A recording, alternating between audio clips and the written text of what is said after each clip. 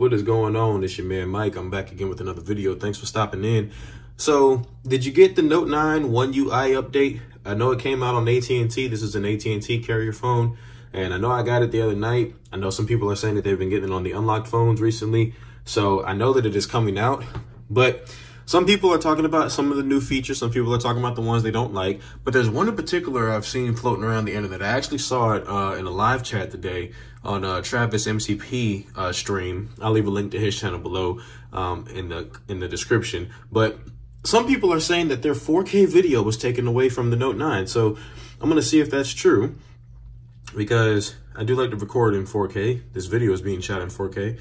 And it looks like this is on the, we'll go tap the setting. Now, if you look at it, you can see that the whole UI has been changed in regards to the camera setup. It's a lot more fluid now, very iPhone-esque, with just, you know, the one button at the bottom, the black screen for the video, full screen for video. So very iPhone-esque, but I like it. I think it's a lot more cleaner and it's a lot nicer and easier to use. But if you go tap up here to settings and you go to rear video size, now you see it's at full HD, 16 by 9. You got the 18 by 5 by 9 and 1 by 1.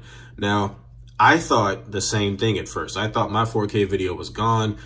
Darn it, Samsung, what have you done? You know, why would you do this to me? Well, you tap on this section here and boom, there's everything you need, all the way up to 4K 60 frames per second.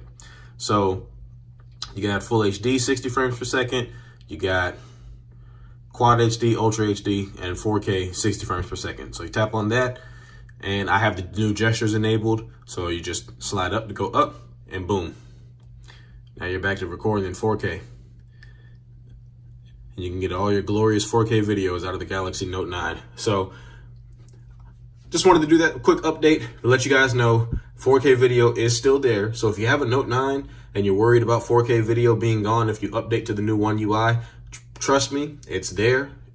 Just go to the camera app, tap settings, tap rear video size, resolution and under 16 by 9, tap it right there, and there you go. All 6 of your options for however you like to record your videos. So, it's your man Mike. Hit me up in the comments and let me know if you guys had the update to the One UI. Let me know if you guys like it or not. And I will catch you guys in the next one. Peace.